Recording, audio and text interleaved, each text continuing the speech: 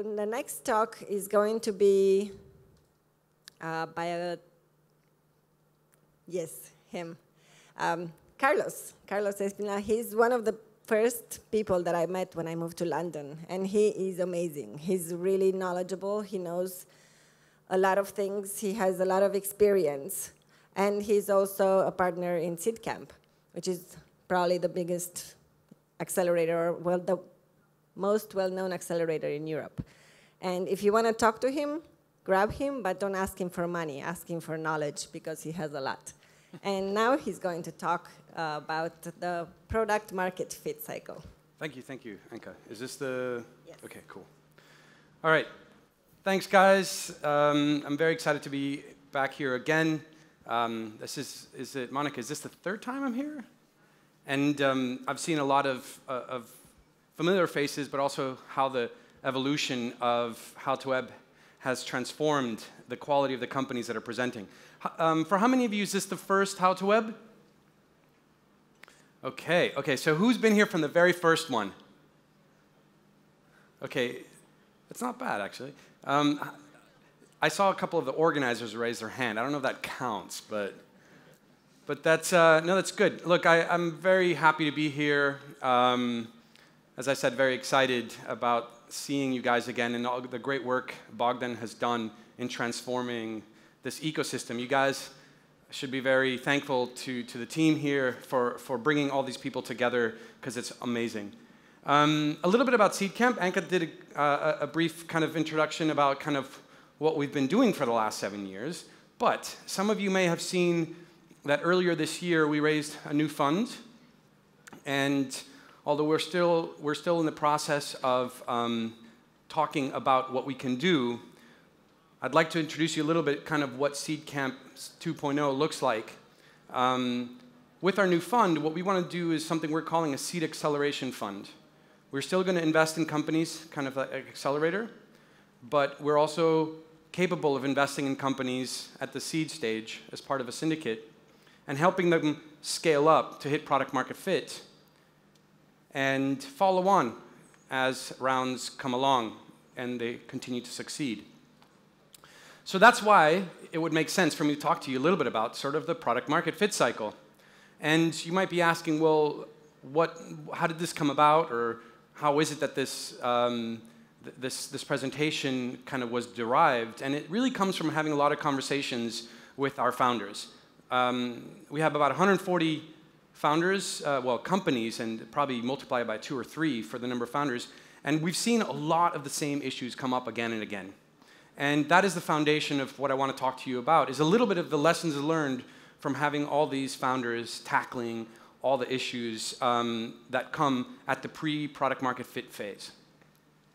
So let's focus a little bit about kind of how we are as people, right? We love to do or double down or triple down on things that we're good at, but the things that we're not so good at, we try to avoid, right? How many people have a to-do list category that they just don't look at,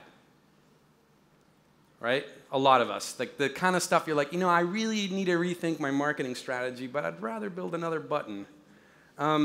So a lot of that stuff happens.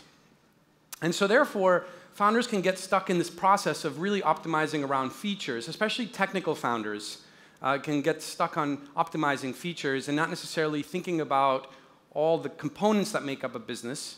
And therefore, the metrics that are being measured, especially if you're metrics inclined, can give you false impressions or false positives about what's going right and what's going wrong and what you should be spending time with. And therefore, you struggle with hitting product market fit before your money runs out. So before I continue on and really kind of jump into the core of what the product market fit cycle is, I want to start by defining some terms. Some of these terms you might have heard of in the past. Some of them might be new to you, so bear with me. You might find them fun. The first one is product market fit.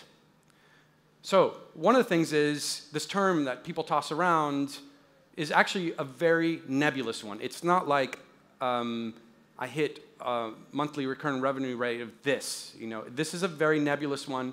It doesn't have a precision to it. And therefore, you kind of know it when you see it when there's a qualitative situation where customers are buying as fast as you can supply them. Alternatively, it's when you're not in product market fit, when you're having to really spend a lot of money to get conversions. So with that,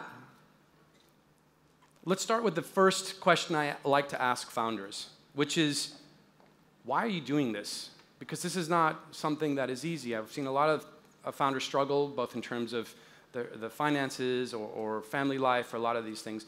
And one of the things that becomes important when you're going to create this company, which is going to represent you, and the product is going to represent you, and the people you hire represent you, it's like, what is your vision? What are your values? What are the things that you're going to bring to the table and tell others about? And they're going to join you because of this. Sometimes people ask me, hey, look, do you guys invest in single founders? And yeah, of course we do. We have like 4 investments in single founders. But I think one thing that really validates you just as much as having customers is your ability to recruit other people and to inspire other people to join you on what seemingly, at the very early stages, seems like something that's absolutely crazy. So you need to figure this out. Now, there's a great video in TED Talks by Simon Sinek. How many of you have watched this video? Okay, cool. And it's really a good foundation for you to start thinking about this question of why you're doing things, which then helps create all the things and all the questions and all the attributes that later help you make decisions about who you hire, what are the bases that you're going to motivate them with, and what are the things that are going to define the product. And this is if you're looking for the YouTube picture that represents the video, this is it. Okay, the next thing is around what positioning and what a brand is. And it's not just about a cheesy catchphrase. But before we go into what your brand and your vision represent, let's see who it affects, and it's your customer. So one of the concepts that I think has now been identified that is maybe, I'm not going to call it a flaw, but let's just say it's something that needs to be added into the lean startup methodology, is this concept of a minimum viable segment. And what is a minimum viable segment? Whenever you hear a startup pitching something like, my product serves everyone, the problem there is that you do not have the cash most of the time to be able to target everyone. So by being very selective early on about who your key customer is, the more efficient you can be in both getting the right channels to acquire these customers. You have increased word of mouth, but more importantly, you have better differentiation from your competitors, because your competitors might be trying to target 2 or 3 different sectors. All you need to do is master one, and that becomes the foundation for you to cross that chasm, which Jeffrey Moore talked about in his book, Crossing the Chasm. So you really need to start thinking about identifying a minimum viable segment. Some people come and ask me all the time, like, what is it that I look for a company to be part of Seedcamp? I want to know that you guys understand who your customer is and that it's a very differentiated group of people that can be the foundation for your high-growth company. Here's an example of a company that is already huge and yet has a very clear subliminal message as to who the customer is. If you go to the Amazon Kindle website, not the color one, the Paperwhite, I think they call it, or the Voyage. Look at all the images. I don't know if you guys want to crash the telecom, the Wi-Fi right now, but let's look at, maybe you guys look at it later, is looking at all the images that Amazon has selected. And you will see there's a lot of pictures of women riding the tube or at the beach, and they've been very selective. Like this product is going to be used by these people, and I'm going to inspire them to be able to conceive how it is that this product is going to fit into their lives. So they've been very selective. And this is, I mean, you might say, well, that's not particularly selective. 50% of the global population is not very selective, right? But that's 50% more selective than sometimes other people are. And that's a company is making a mass consumer product. They're still very much, if you look at even the titles of the books that they have selected for the spread, take a guess who the target demographic might be for those books. So that's just an idea for you to start thinking about segmentation. Now, the next thing is positioning. Positioning is not just who you're for, but how you're making yourself be remembered in their minds. In a differentiated, in a highly competed marketplace, differentiation is key. There's going to be it's the most inefficient use of capital to try to convert people to use your product by simply throwing money at ad campaigns and hoping that people are going to come to your website. It's far better to say, look, for this group of people that have this particular thing, we are the best or the most convenient or whatever it is that you want to consider your key attribute. You differentiate for that group of people. It'll be so much more efficient for you to acquire them. And in some cases, when you can do this is by repositioning your competitors. So let's look at a couple of examples. The first example comes from the airline industry. Now, if you look at the history of Southwest Airlines, when it was created, it was done to replace the alternative, which was the commuter market. So if you look at, how many of you have heard of Southwest Airlines? Okay, so in the States, obviously there's a huge network of highways. And so the route that Southwest Airlines started with was really trying to replace a commuter route that people were doing by cars. So if you think about their positioning, it was around repositioning the commuter ride with an airline ride. And what is it that you do when you're in a car, right? It's relatively convenient, it's relatively low cost.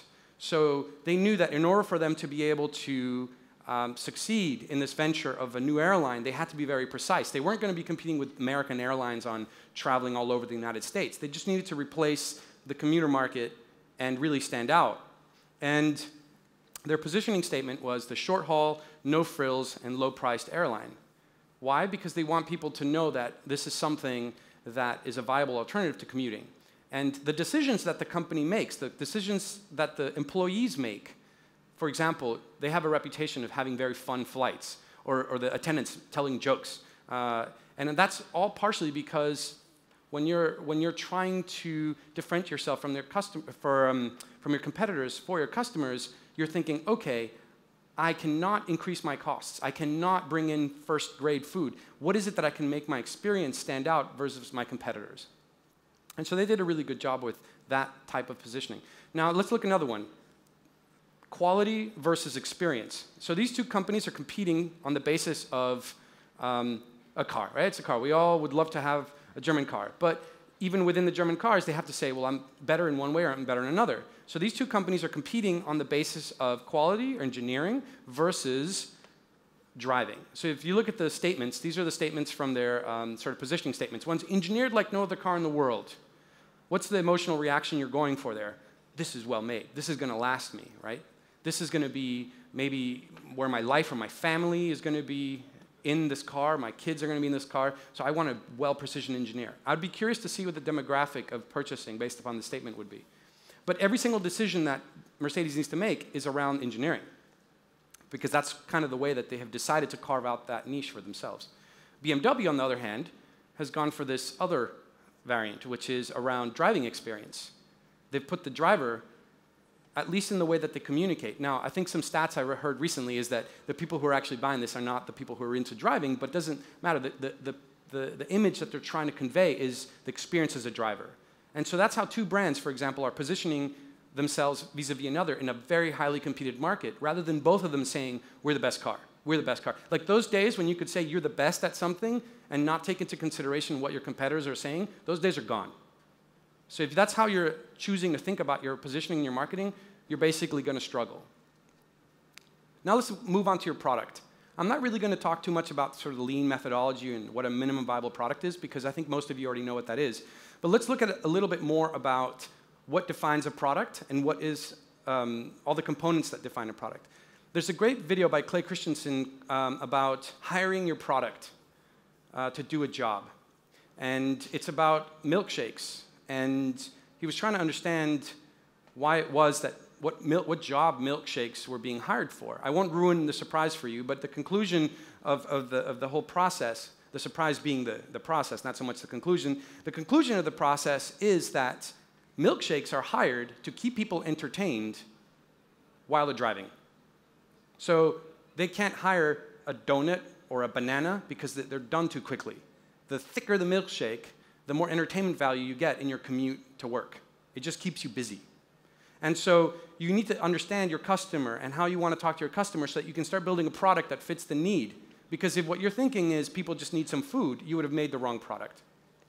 And that means you need to think through the values and the customer's needs, such as the quality, the packaging, the messaging, the customer service. An example of customer service is Zappos. Some of you may have bought shoes from Zappos, but one of the key fundamental things that Zappos has stood for from the very beginning has been this culture of customer service.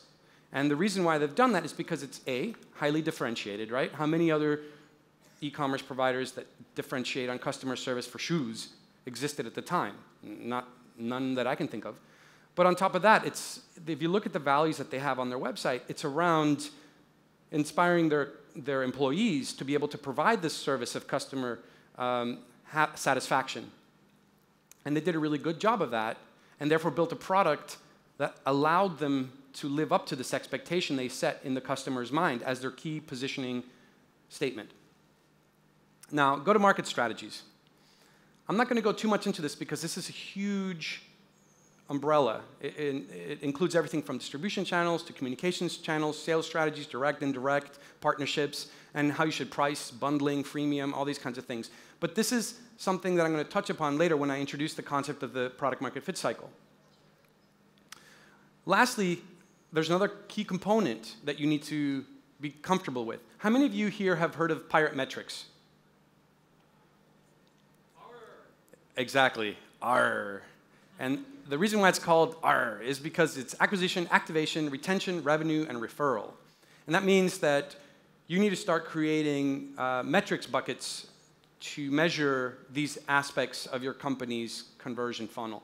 Now, the thing is, each one of you have unique companies, and these companies are all going to have different attributes. If it's a B2B company, it's a B2C company. And so this is just a starting point for you to think about the drop-off between one layer and the next.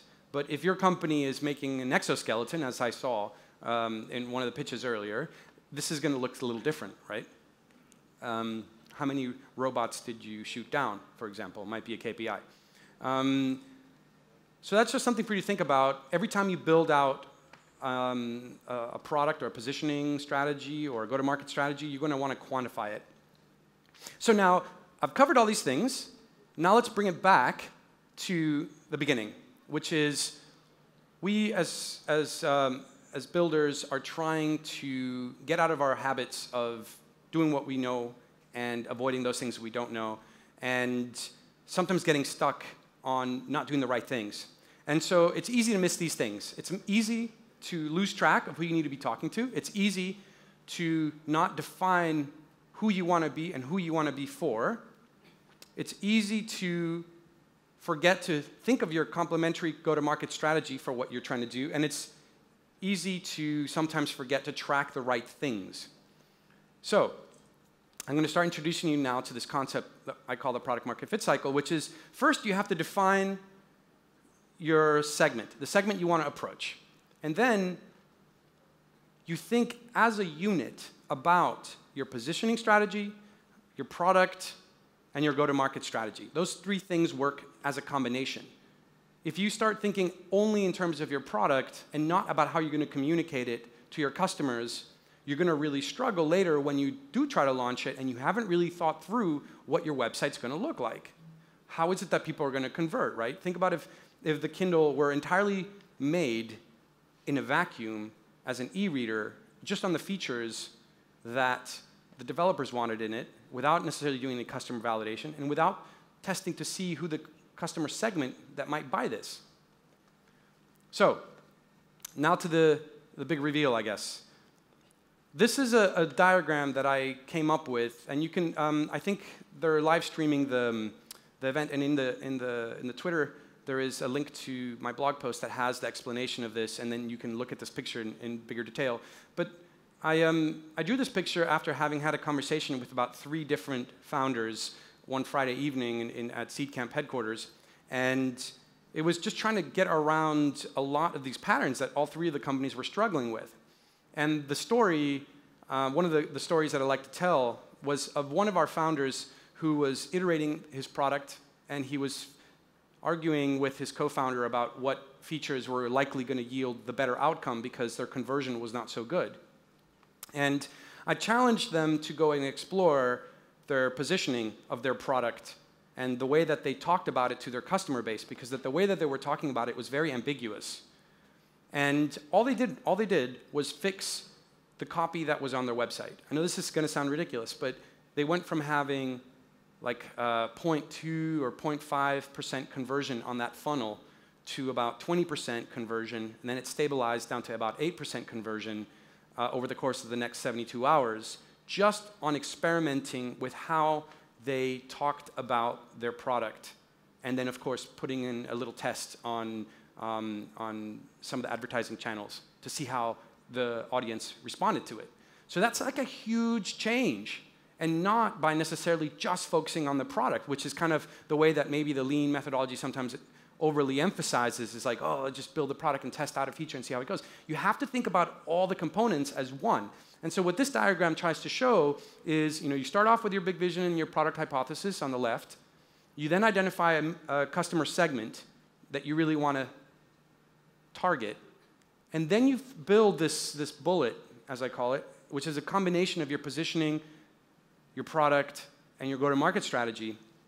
And then you start testing that as a loop. But if something's not going right, you don't throw the entire thing out. You just pick certain elements to iterate on. It might be that you change your positioning a little bit. It might be that you change your go-to-market channels a little bit. It might be that you change certain elements of your segmentation.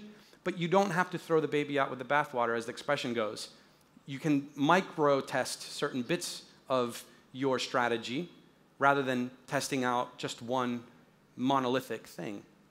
And that is how you keep on iterating comprehensively, targeting both the marketing aspects and the channelization aspects, as well as the development aspects, to maximize the amount of money you've raised.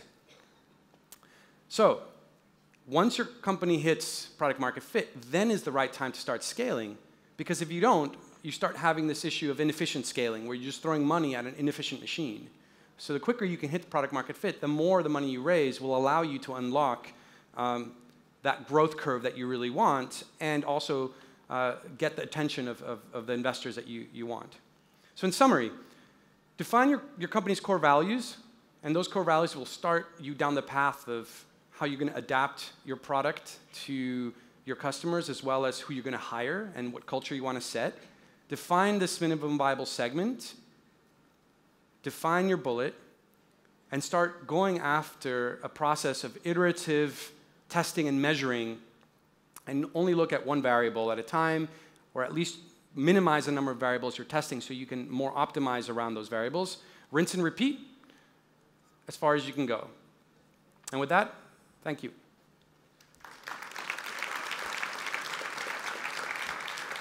Thank you, Carlos.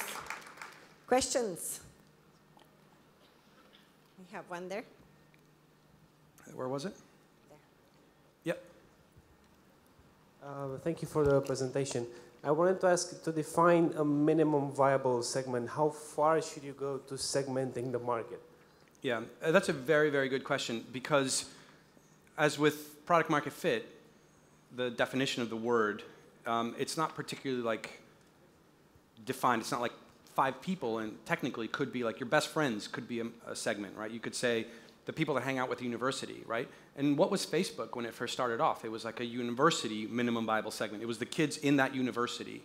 So I think if you look at the Jeffrey Moore's book on Crossing the Chasm, it's about having a group that's big enough such that you can then test out enough stuff. So a university is a group of people, maybe what, 1,000 people?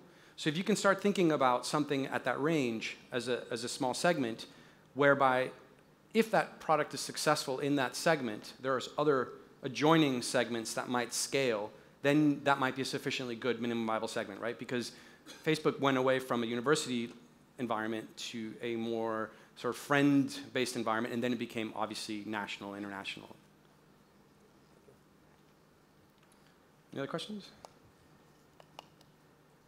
Questions? Really? You're so good at your products that you don't need to answer questions. No, but I mean, with regards to the Seedcamp program, I know some of you have come up to me earlier and asked me, what we do and how you can join. 4 times a year, we have applications open for us to sort of include you into our Seedcamp Academy process. And so I know some of you were mentoring later, so feel free to stop by and chat if you want to, for me to talk to you in terms of joining our program. So I'll be around, and if any questions you have about Seedcamp, feel free to ask me later. Yeah, Monica. So connecting Seedcamp to your product market fit talk, where is the selection for Seedcamp stand to the life cycle of the startup you're selecting as product market fit? Yeah. Should they have reached that for No, you to consider them? Thanks for that, Monica. Thanks for the easy question.